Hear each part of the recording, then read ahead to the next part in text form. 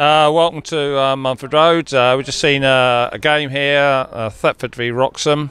Great atmosphere, a lot of people here tonight. Unfortunately, the result went against Thetford, a 4-0 defeat. Generally, I think beaten by a lot better side, footballing side tonight. Some really good football played by Wroxham. Credit to their supporters here who made a lot of noise, but their football was superb. Definitely, look, we had a little bit of the Christmas blues here. Craig's joined me today because the players are a little bit upset back in the change rooms, but Craig's our club coach and, you know, sort of responsible for the turnaround of things since Mort's come around. But what do you think of this performance? Different to what we're used to. We tried to play football, but I think today a bit of fatigue showed coming back from a Christmas period. Obviously the game called off last week, so we've had 2 weeks without football, and obviously trying to get people in to train in between Christmas has been difficult. But I think you've got to give Wroxham credit. I think they knocked the ball around very well. Their movement off the ball was good, and at times we just couldn't live with it. We were about 2 yards off the pace throughout the 90 minutes really, and we never really looked like we were ever going to get into the game, unfortunately. Positives from the game, you know, we saw Jamie Humphries again put off some pretty good saves. Probably reflected the game that they had probably 75% of the ball and had several shots. Liam probably had a chance, Tan had a chance. Could have changed the game, couldn't it, if we'd have put those away? Yeah, at 2-0, we had them opportunities. I think we had a couple of one-on-ones there that we could have stuck away. Jamie again was superb, he made some great saves. I think George, again, he's a young lad, come in, got a few more minutes under his belt now. It's his second game, so there's positives to take with the players there. We've just got to get them in training and get them working hard and just go back to basics and go back to what we was doing before. I think communication is a big thing in football, and we let players run past us far too easily and don't communicate and pass it on. We just keep sitting deeper and deeper and deeper and don't pick up the third man runs, and that hurt us today a lot of the time. From the sidelines, I definitely thought we gave them too much space. We probably didn't respect them enough for their position second in the league. On their performance, they've got to give Stowmarket a good game, I think. Yeah, I think they will. They've got some good lads in there, some good young lads, energetic lads that don't stop running. Their shape off the ball is very good. Their shape with the ball is very good.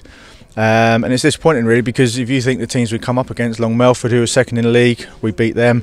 Newmarket, who was second in the league, we give them a good run for their money. And Wroxham today, second in the league, you thought, you know, we'll give them a run for their money, but I think we were second best throughout the 90 minutes, and you can't complain with the result. It could have been a lot more without Jamie, so you can't grumble. We'll take positives away, and we've just got to work harder.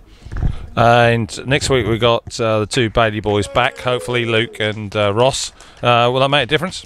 Yeah, they make a big difference because they want the ball, they command the ball, and they can make things happen. They're very comfortable on the ball, and football's all about wanting the ball. You know, too many people go hiding, and they're boys that want the ball, and they'll make a big difference. You know, we have got a good squad when everybody's available. It's just getting everybody available in training and on match days at the same time.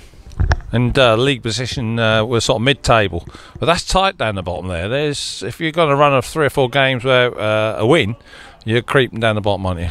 Yeah, and that's the problem. No disrespect for the boys, but you know, we started to get them wins. We started to move up the table, and then we maybe thought, you know, that's job done. We're at the relegation battle now. We're not competing down there. When actually we still are, because like you said, we're not that many points in front of people. 2 or 3 games lost, you know, out of 4 or 5 now, and it puts us back down a few places. So we've got to pick ourselves up. It's not over till it's over. We've got to keep competing in these games, and you know, keep being positive and keep trying to take 3 points here and there when we can. So you and Matt's got some challenges in the new year, haven't you? You've got to carry on working hard, working the boys hard right to the end. I think the first challenge is getting them training. You know, you can only do things when you get the boys training. You know, having 6 or 7 of the first team here one game and then next, it's always going to be difficult. And there's only so much you can do. So until they start training and putting that in, you know, you put the effort in training to make the match days a lot easier. But at the moment, training's, you know, become a little bit easy because the lads aren't here, and the match days are coming a lot harder than what they are. It's always been a problem. I think it's a problem with a lot of clubs at the moment with the pitches and the facilities. Yeah, a lot of rain, trying to protect the pitches, etc., and training. But there we go. Anyhow, thanks, Craig. And I know you're trying your best here to try and turn things around. And the new year, hopefully, we'll get some results here at Mumford Road and away from home on the road. So, okay, thank you. Oh yeah. So my producer here has just said we'd like to thank also everyone that contributed to the Salvation Army whilst we were watching the game.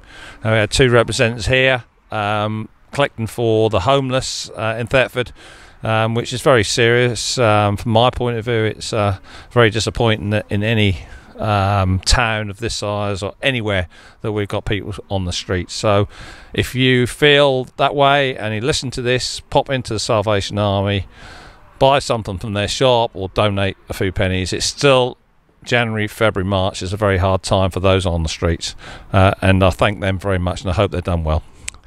Over and out from here, and like hopefully you in the next month at Mumford Road. Cheers, bye.